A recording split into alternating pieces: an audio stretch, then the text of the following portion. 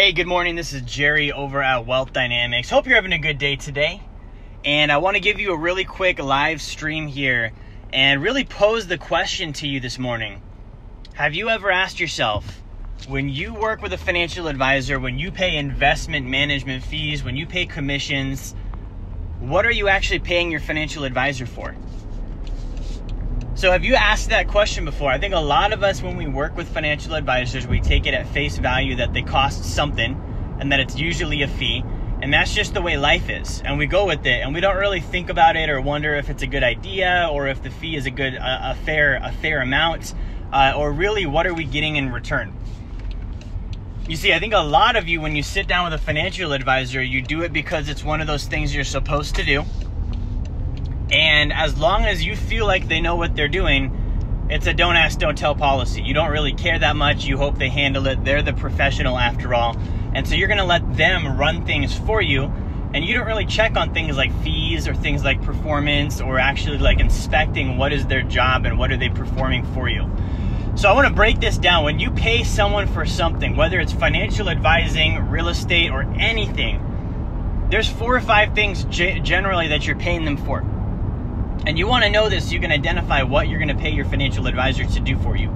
So number one is you can pay somebody for their time. Okay, so you can pay them for their time. Now this would entail that their time is worth a great deal and that it costs money for their time, which would basically mean that the more time you spend with that person, the more value you should receive. So in a business partnership, sometimes you'll pay a business partner for their time, even though they're not going to get financially involved or do the work for you, but they will give you their time and their time is worth something to you. Okay, so that's the first thing. The second thing is you can pay somebody for money. Straight up, like you pay them for their money. It's almost like a loan type of scenario, and they're gonna give you their money and nothing else. So that's the second thing you can pay somebody for. The third thing you can pay somebody for is their creativity or their ideas. Okay, so you can pay someone for their ideas, for their creativity. And basically, you know, they probably won't do the work, but they'll bring ideas to the table for you. Okay, so we've got time, we've got money, we've got ideas. The next thing you can pay somebody for is their connections. So if they've got connections and you want access to those connections because you think that it's going to make progress for you, you can pay someone for connections. And the last thing you can pay somebody for is work.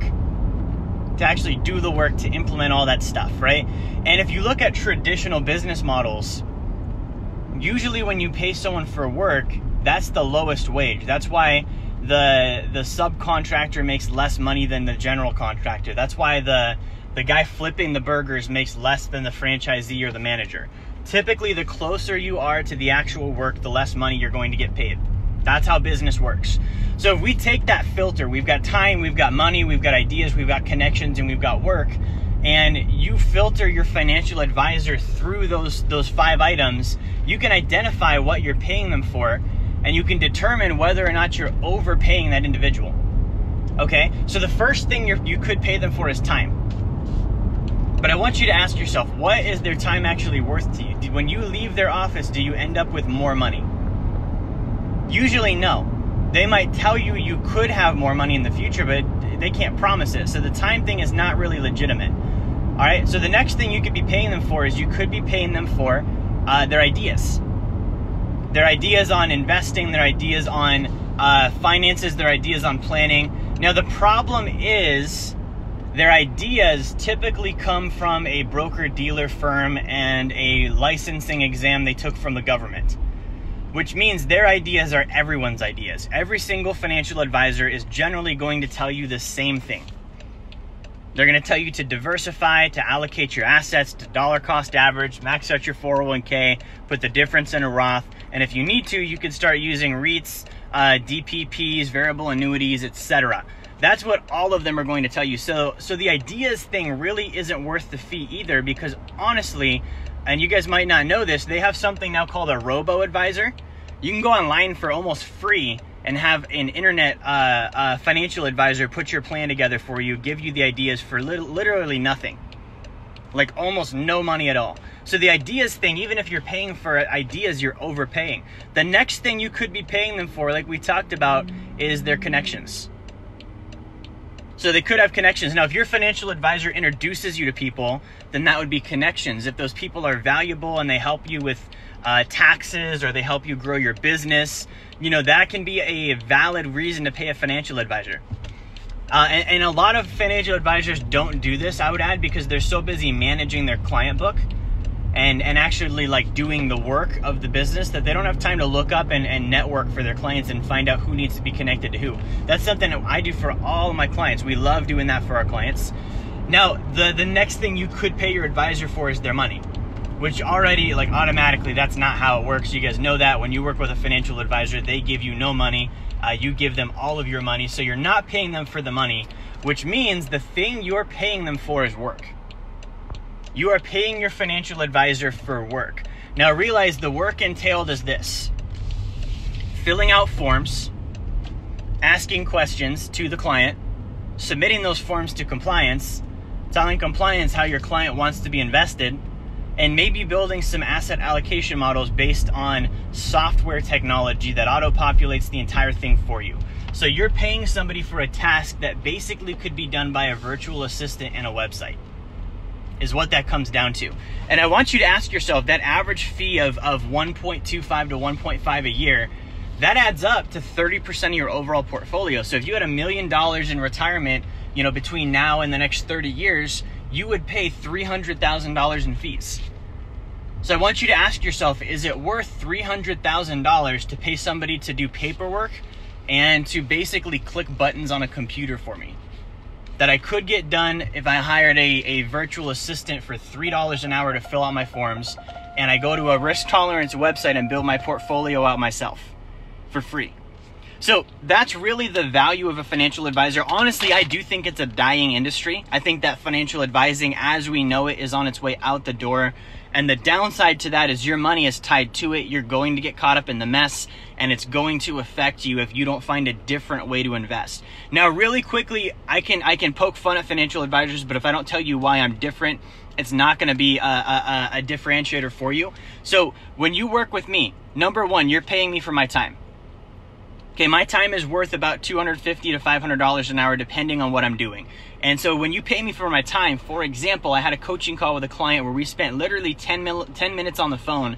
And after that conversation, my client got off the phone and closed $1 million deal. That's worth your time. Okay, next thing is you're paying me for my creativity. The way we invest is not the way financial advisors invest. Some of the deals we put together, if you saw them, it would blow your mind. The way we use creative financing, real estate, life insurance, trusts, all of this stuff, we piece it together to create the ideal portfolio. Now, you're not paying me for my money. I'm not going to loan you money. That would be wrong. Okay? You are paying me for my connections. Part of what I do is I introduce you to people you need to know. Every time we talk, I'm asking you, hey, what are you going on? What's your next $1 million idea? Who do you need to know right now? And those are all conversations we're going to have together. Okay, so you're paying me for my time. You're not paying me for my money. You are paying me for my ideas.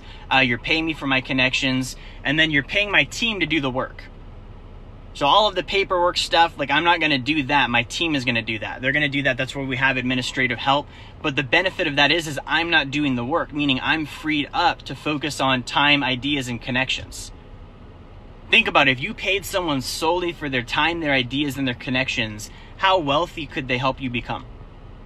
And that's what my goal is with Wealth DynamX. So when you're looking at a financial advisor and you're asking yourself, what am I actually paying for? How do the fees work? All of those questions, I want you to ask yourself and ask them, am I paying you for time, money, ideas, connections, or work? And if I'm paying you for one of those things, which ones are they?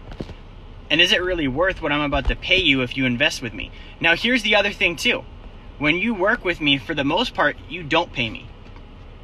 So you're getting all of this basically for free because we're going to make the companies I work with pay me instead. So I hope that gives you some insight. I do want to make you a real quick offer. If you're watching this video and you had, a cognition on how this really should work versus the reality of how it's playing out in your life, and you'd like to see it done the way I've described, I want you to click on the link in the comments, sacredaccount.com. sacredaccount.com. Again, that's sacredaccount.com. Click on that link, and if you go there, you can see a little bit of what we do for our clients, some of the accounts we set up for them, how we can help you. If you'd like more information after that, submit your info. I can get a hold of you and we can jump on a call. I can answer your questions and ask you some questions as well. Guys, thank you for watching. Make sure that you do like, share, and subscribe. I will talk to you next time.